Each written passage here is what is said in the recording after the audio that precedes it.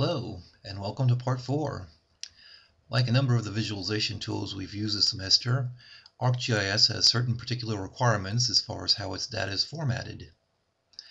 Now, let's just pretend for a moment that we are soccer fans and we are interested in doing some graphics based upon statistics from the World Cups.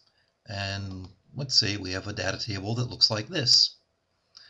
Now, of course, we have to ask ourselves, is this in an acceptable format for ArcGIS?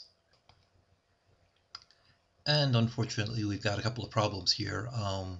One of the major ones is that if we look here at columns C through E, we've got a kind of a major heading and then a series of subheadings that represent various years in which the World Cup has occurred.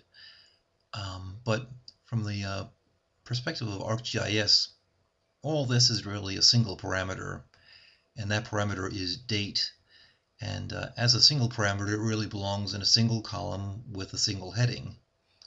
So let's just say we take some measures to address that, and we end up with this. And so, okay, if you look at this, we've got the issue with the date resolved. We've got all our dates in a single column.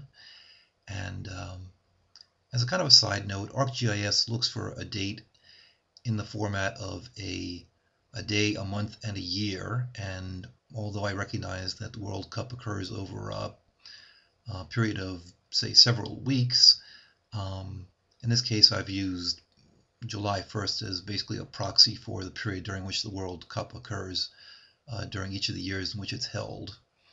So, all right, we've got that taken care of. So is this now sufficient for the purposes of ArcGIS? And the answer is no. We've still got a couple of things we got to take care of here. Now, as human beings, we're capable of recognizing that in column A, USA pertains to lines 2 through 6, and Spain corresponds to lines 7 through 11, and so on and so forth. But ArcGIS is not capable of making that leap of faith. ArcGIS needs to be specifically told what country applies to every single line in the data file. And the other thing that needs to be considered here is that in column C, under statistic, we have matches played, goals scored, shots on goal, yellow cards, red cards. And in reality, these are all separate parameters, and as separate parameters, they should each have their own column in the data file. So let's say we take care of that as well. And we end up with this, and we say, okay, is this good then? And the answer is, to paraphrase Goldilocks and the Three Bears, this one is just right.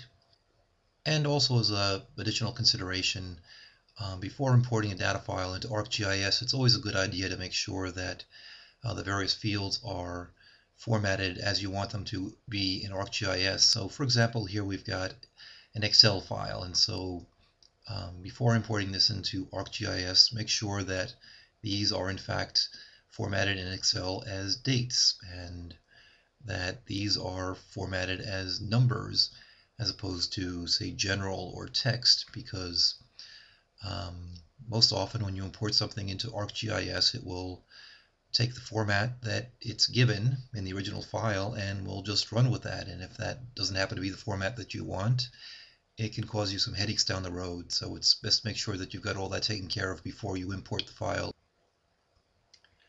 Okay, and now let's just take a quick look at the actual data that I used for this project.